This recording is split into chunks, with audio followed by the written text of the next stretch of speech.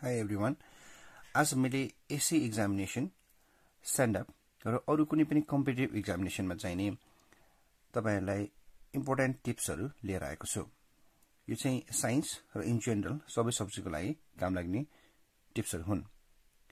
First of all तपाईहरु एक्जामको लागि जाने बेलामा check your admit card, stationery, calculator, stapler before living from your home.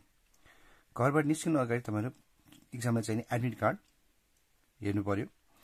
त्यसपछि स्टेशनरी सबै पेन्सिल, पेन, कम्पास, प्रोट्र्याक्टर जे छ सबै, र क्याल्कुलेटर र स्टेपलर। किन भन्दा स्टेपलर जाँचको बेलामा एक्जाम हलमा पनि पाइन्छ, तर आफ्नै लग्यो भने तपाईहरुलाई के हुन्छ भन्दाखेरि स्टेपलर कहिले आउला र मैले कहिले स्टेपलर गर्न पाउला भनेर त्यो कुरिराख्नु पर्दैन, आफैमा लगेमा टुक्क हुन्छ। From home and while leaving from the exam hall after exam is over. Exam सकिसकेपछि पनि घरमा जान अगाडि यो सबै कुराहरु राखे कि राखेन भनेर चेक गर्नु होला। Have the habit of double checking. यो डबल चेक गर्नु होला। यो डबल चेक गर्नु डर हुनु केही छुट्ला भनेर त्यो एउटा राम्रै कुरा हो एक्जामको लागि, है। त्यसपछि हामी अर्को पोइन्टमा जाउँ।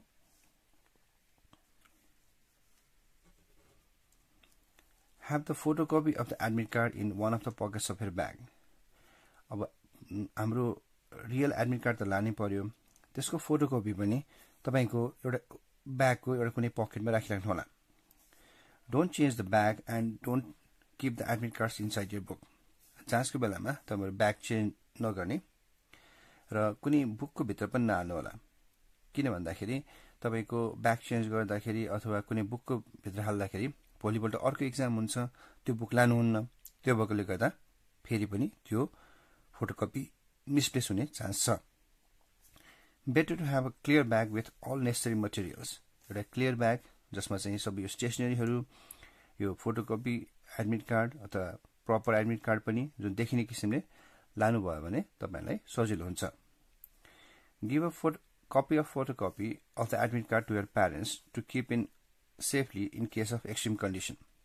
अब सपोज तपाईहरुको प्रपर एडमिट कार्ड पनि हरायो, फोटोकपी पनि हरायो भने एउटा कपी चाहिँ प्यारेन्ट्सहरुलाई दिइराख्नु भयो भने कम से कम त्यो फोटोकपीले पनि तपाईलाई कामको दिनेछ, है। त्यो भएकोले गर्दा एउटा प्रपर एडमिट कार्ड हुनै पर्यो, फोटोकपी आफसँग पनि कुनै ब्यागको एउटा पकेटमा र एउटा चाहिँ प्यारेन्ट्सहरुलाई पनि दिइराख्ने। अनि इन केस छुटेको केसमा उहाँहरुले पनि फोन गरेको खण्डमा एक्जाम हलमा ल्याइदिनु हुनेछ। त्यसपछि अर्कोमा जाउँ। Rich the exam centre always at least 30 minutes earlier. जाँचको 30 मिनट अगाडि कम से कम पनि एक्जाम सेन्टरमा पुग्ने। यदि ढिलो पुगेमा डरले गर्दाखेरि पनि हाम्रो एक्जाम बिग्रिन सक्छ, त्यही कम से कम 30 मिनट अगाडि चाहिँ कुनै पनि कम्पिटिटिभ एक्जामको अगाडि हामी पुग्नुपर्ने हुन्छ एक्जाम हलमा। त्यसपछि right in the best possible handwriting, it matters. तपाईले सक्दो राम्रो अक्षरले लेख्नु होला, किनकि तपाईलाई तपाईको अक्षरले नै एक्जामिनरले तपाईलाई मार्क्स दिने हो, चिन्ने हो, है। It matters. Don't scribble over the wrong part, just strike it out. केही मिस्टेक भयो भने काट्नु मात्रै होला, गिजगिज नगर्नु होला, है। Never use correction fluid or टिपेक्स। टिपेक्स अथवा करेक्सन फ्लुइड कुनै पनि एक्जाममा युज नगर्नु होला। Do not copy questions. Obviously यो बेसिक कुरा हो, तर तपाईले के गर्नु होला भन्दा कपी क्वेशन कहिले पनि गर्नु पर्दैन। प्रपर नम्बर लेख्नु होला, त्यो नै काफी हुनेछ। त्यसपछि never right in the inner cover page. अब कभर पेज जहाँ चाहिँ हामीले सिम्बलहरु, हाम्रो बेसिक डिटेल्सहरु लेख्नुपर्छ, त्यसको ठ्याक्कै पछाडिपट्टि चाहिँ कहिले पनि नलेख्ने कुनै पनि एक्जाममा। Right the details in the cover page slowly and carefully. अनि कभर पेजमा चाहिँ हामीले लेख्नुपर्ने सिम्बल नम्बर, सब्जेक्ट, सेटहरु छ भने सेट ए, सेट बी, यो सबै चाहिँ बिस्तारै र केयरफुल लेख्नु होला, त्यसमा मिस्टेक नगर्नु होला। त्यसपछि right the symbol number and other details in each additional paper. अब हामीले जुन चाहिँ एक्स्ट्रा सिट लिन्छौं हाम्रो मेन सिट सकेपछि तिनीहरुमा पनि सबैमा सिम्बल नम्बर र अरु एडिसनल डिटेल्स लेख्नु छ भने त्यसमा पनि लेख्नु होला। त्यसपछि attempt the questions you can do very well at first. हामीलाई राम्ररी आउने क्वेशनहरुमा नि पहिला अटेम्प्ट गर्नुपर्ने हुन्छ. Do questions serially as far as possible. सकेसम्म सबै क्वेशन्स तपाईहरु सिरियली गर्नु होला. Leave gaps for the questions you have doubt and come back to it later. अनि कुनै क्वेशन तपाईहरुलाई डाउट भएमा अलिकति नआएको छ भने त्यसलाई चाहिँ बरु ठाउँ छाडेर पछि फेरि फर्किने. You can tick the questions you have done and encircle the questions you have come back to. अब गरिसकेको क्वेशन चाहिँ तपाईले क्वेशन पेपरमै टिक लाउन सक्नुहुन्छ र पछि फर्किनु पर्ने क्वेशनमा चाहिँ तपाईले गोलो लाउन सक्नुहुन्छ जसले गर्दा पछि फर्किँदा तपाईले सजिलै त्यो नगरेको क्वेशनहरुमा अटेम्प्ट गर्न सक्नुहुन्छ. टाइम बस्न जान्छ. त्यसपछि change the paragraph for each part of question, that is, while attempting the answer of sub questions, leave one line blank. अब हाम्रो क्वेशनहरु चाहिँ टेल्ड क्वेशनहरु हुन्छ. एउटा क्वेशन हुन्छ त्यसपछि अर्को क्वेशन त्यस्तै हुँदै जान्छ. त्यस्तो केसमा चाहिँ के गर्नु होला भन्दा प्रत्येक क्वेशनको पछि एउटा लाइन छोड्नु होला जसले गर्दा त्यो सब क्वेशनहरुको पनि एक्जामिनरले प्रपरली चेक गरेर प्रपर मार्क्स दिन सक्नुहुन्छ. त्यसकारण विभिन्न क्वेशन एउटा क्वेशनमा छ भने एउटा आन्सर लेखिसकेपछि एक लाइन छोड्दिने अर्को आन्सर लेख्ने त्यस्तै गर्नु होला एउटै क्वेशनमा पनि. त्यसपछि do not write more than what has been asked by the question. Question हामीले पढेर मार्क्स हेरेर जति चाहियो त्यति मात्र लेख्ने. एक मार्क्सको क्वेशनमा आफुलाई आउँछ भने धेरै लेखेर बढी मार्क्स आउनेवाला छैन. त्यसकारण क्वेशनले सोधेको अनुसार र मार्क्स अनुसार मात्रै लेख्ने बानी गर्नु होला. त्यसपछि try to attempt all the questions by dividing the total time. तपाईको टोटल टाइम 3 घण्टाको छ भने त्यसलाई प्रत्येक क्वेशनलाई मार्क्स अनुसार हैन हामीले टाइम छुट्याएर काम गर्नुपर्ने हुन्छ. For example, devote maximum of 1.5 minutes for the question having full marks 1. 1 marks को क्वेशन छ भने बढीमा 1.5 मिनेट जति दिने. By doing so, you have about 25 minutes to read questions, revise written matter and staple the additional paper. यो 1 मार्क्सको क्वेशनलाई 1.5 minute जति दियो भने तपाईहरुलाई बाँकी चाहिँ के हुन्छ क्वेशन रिड गर्नलाई 25 मिनेट र रिवाइज रिटन म्याटर गरिसकेकोलाई पनि रिवाइज गर्न र स्टेपल द एडिशनल पेपरको लागि यो सबै काम गरिसकेपछि 25 मिनेट जति हुन्छ जुन चाहिँ लगभग हामीलाई पर्याप्त समय हुन जान्छ. त्यसकारण 1 मार्क्सको क्वेशनलाई बढीमा 1.5 मिनेट जति दिने. त्यही प्रकारले 2 मार्क्सको क्वेशन 3 मिनेट त्यस अनुसार गर्नु होला. त्यसपछि if the question is not clearly understood in English or some data are missing, refer to Nepali questions too. अब कहिलेकाहीँ चाहिँ हाम्रो के छ भन्दाखेरि हाम्रो क्वेशन जहिले पनि S.E.E र सेन्डममा पनि इंग्लिश र नेपाली दुवैमा आउन सक्छ. के याद गर्नु भन्दा इंग्लिशमा कुनै डाटा मिसिङ छ अथवा कुनै कुरा बुझेन भने तपाईले नेपाली पनि पढ्न सक्नुहुन्छ. त्यसले पनि हामीलाई क्वेशन बुझ्नलाई अथवा कुनै डाटा मिसिङ छ भने त्यो नेपालीमा हुन सक्छ. त्यसले पनि हामीलाई हेल्प गर्छ. त्यसपछि हामीले हाम्रो क्वेशनहरु गर्दाखेरि जहिले पनि ग्रुप्स, क्वेशन नम्बर, सब क्वेशन नम्बर करेक्टली र प्रपर लेख्नु पर्ने हुन्छ. यो चाहिँ अब हामीले सिरियली गर्दा पनि लेख्नु पर्यो. अब एउटा क्वेशन हामीले छुट्याएर पछाडी गर्छौं भने त्यहाँ पनि proper group number, question number, सब क्वेशन नम्बर लेख्नु पर्यो. जस्तै कि अब ग्रुप बी भन्नु पर्यो हैन. क्वेशन नम्बर अब 10 ए हैन प्रपरली लेख्नु पर्यो. नभए तपाईहरुको चेक हुँदैन त्यो क्वेशन. त्यसकारण properly group number, question number र सब क्वेशन नम्बर पनि लेख्नु होला. त्यसपछि right PTO or cross the blank page which are left by mistake. अब कहिलेकाहीँ चाहिँ मिस्टेकली हामीले पल्टाउँदाखेरि अब पाना खाली छोड्यो भने त्यतिखेर PTO अथवा त्यो ब्ल्याङ्क पेजलाई हामीले क्रस काट दिन सक्छौं.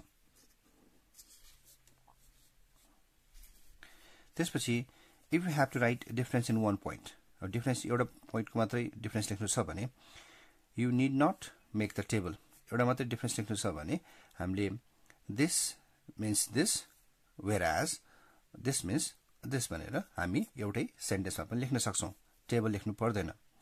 But if you have to give two of the more differences, make a table and start with contrasting points on both sides on the same line. अब एउटा भन्दा बढी डिफरेन्स लेख्नु छ भने टेबल बनाएर सेम लाइनमा त्यो कन्ट्रास्टिङ पोइन्टहरु लेख्नु होला. है भनेपछि दुईटा अथवा बढी डिफरेन्स लेख्नु पर्यो भने टेबल बनाउनु पर्यो एउटा मात्रै छ भने परेन त्यसपछि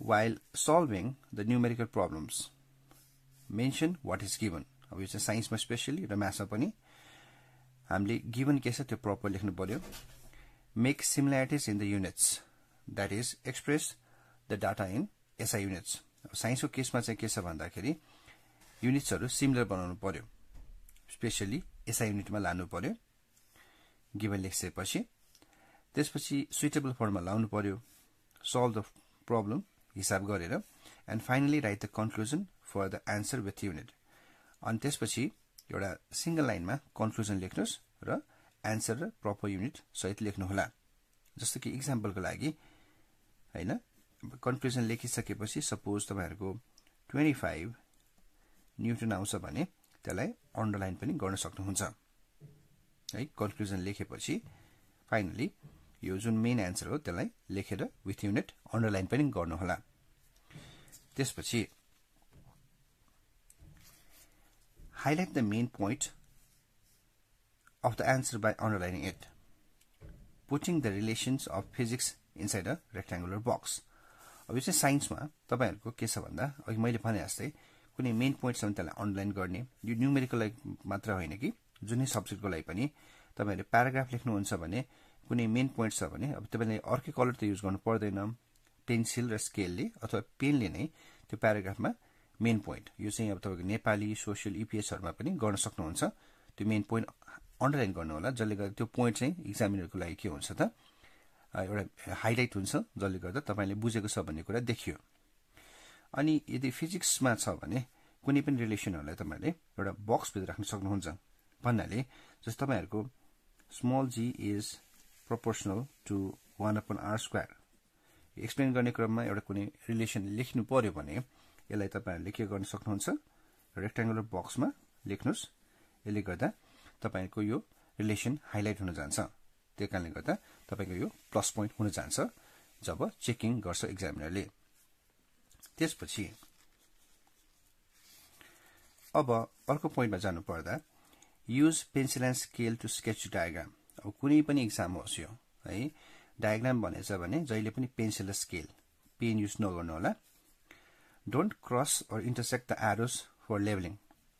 अब लेभलिङहरु गर्दा पनि यसरी intersect नगर्ने एरोहरुलाई अनि that is draw parallel lines for leveling.